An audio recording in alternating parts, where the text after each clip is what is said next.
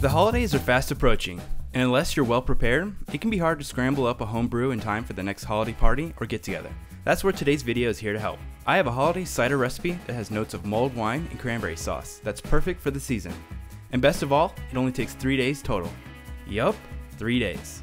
I'm Trent Musho, and this is The Brew Show. Let's toss together a super quick holiday cider.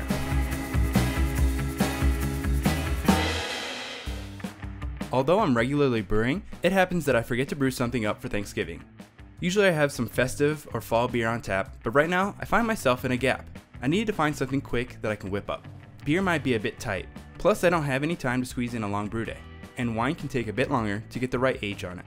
But cider, now that's not only a super simple brew day, only a few minutes, but also using some brewing technique, I figured I could get this fermented in just a couple days. How, you ask?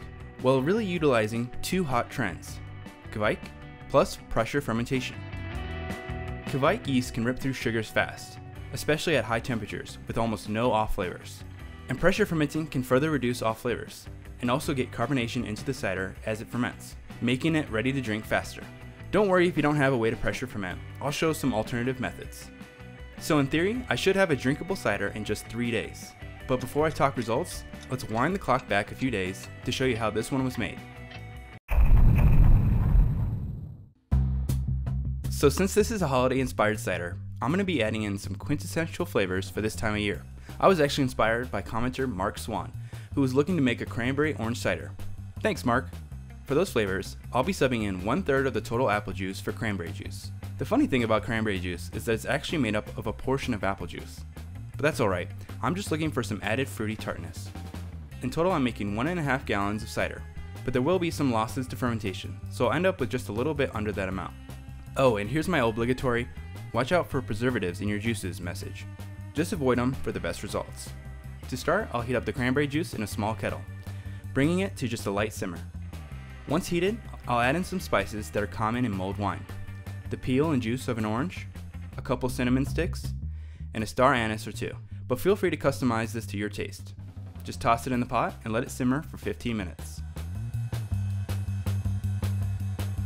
After 15 minutes, pull out the spices and then dump your hot mulled cranberry juice into your pressurized fermenter. I'm using a stainless steel mini keg which can handle near boiling heat, but if you're using a plastic pressurized fermenter or any regular plastic fermenter, let this juice cool first. Then into the fermenter, I add in the 2 other apple juice bottles. They're already chilled, so this will help cool the mixture down to a good yeast pitch temp. You could also add the juice into the kettle of the hot cranberry to cool it down too. If you're curious about gravity, most store-bought juices are around 1.050, but if you're the precise type, then I would recommend taking a measurement at this point to see where the blended and slightly heated cran apple juice might come out. Let's talk yeast. I'm using Kveik Voss. According to Lallemand, this Voss strain does well anywhere from 77 to 104 degrees Fahrenheit. So as long as your juice is below 105, go ahead and sprinkle it in. About a half packet should be fine, but consult a yeast pitch calc to be sure for your batch. Lastly, I add in some yeast nutrients, my go-to combo, DAP and Fermaid O. Here I'm just eyeballing it to the package suggested amounts. As I talked about in last week's video, I highly recommend using yeast nutrient with ciders. They reduce all kind of off flavors and help your fermentation get off to a strong start. But if you can only find one of these, then that's okay, but use them if you can get your hands on them. Then just close it up. Time for pressure fermenting. So as this starts fermenting away, the CO2 released will build pressure in the keg. The goal is to regulate the total amount of pressure. Too much and you can start to stress the yeast, leading to many issues including stalled fermentation and off flavors. Getting the right pressure will suppress off flavors and allow you to ferment warmer, which works great for Kveik anyways. So this is where a spunning valve comes into play. This simple device attaches onto the gas post, and there's a pressure gauge and a pressure valve that allows you to dial in the pressure. It's super easy to make, and I'll leave all the parts in the description for you to make one just like this. Ideally, the pressure should hang around 10 to 12 psi for the best results, but you definitely want to keep this under 15 psi. But for now, I pop it on the keg and set it overnight to allow the fermentation magic to happen. The next morning, I woke up to a bit of pressure on the fermenter. Now's a good time to adjust the valve to dial in the pressure. I also decided to add on a heat wrap to keep the temps up and help this ferment even faster. I let it rock for another day. At this point, fermentation should be about wrapped up. You can take a small bit of tubing with a picnic tap on one end and a liquid disconnect on the other to pull a sample. The first few pours might be a bit yeasty, but once you get to the cider, you can take the measurement. The CO2 in the cider will throw off the measurement on both a hydrometer and a refractometer, so set it on the counter to help it dissolve out, and then take your reading. And of course, if using a refractometer, use a conversion calculator to get an accurate reading. For me, I got 1.001, nice and dry, meaning this cider comes in at about 6.4% ABV. We officially have hard cider. At this point, you're done. If you didn't do pressure fermentation, it might take a day or two more, but really it doesn't take that much longer. But thanks to pressure fermenting, the cider is already carved up. But if you want it even fizzier, you can always add more pressure. The color is a slightly pink hue, and it still has a bit of haze since we're fresh off fermentation. But if you give this a few more days, or even more, I'm sure this would clear up a bit more. The aroma is a swirl of cranberry and cinnamon, with a touch of mulled wine character.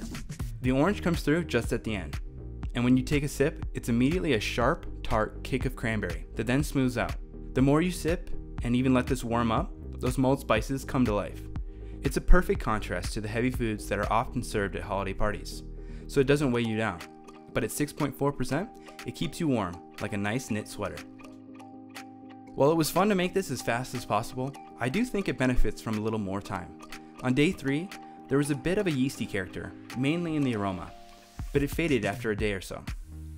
And now, almost a week later, those mulled cranberry aromas and flavors are even more distinct, thanks to the yeast getting out of the way. But if you're in a pinch like I was, this is an excellent recipe to whip up, especially if you have some gluten-free friends and family.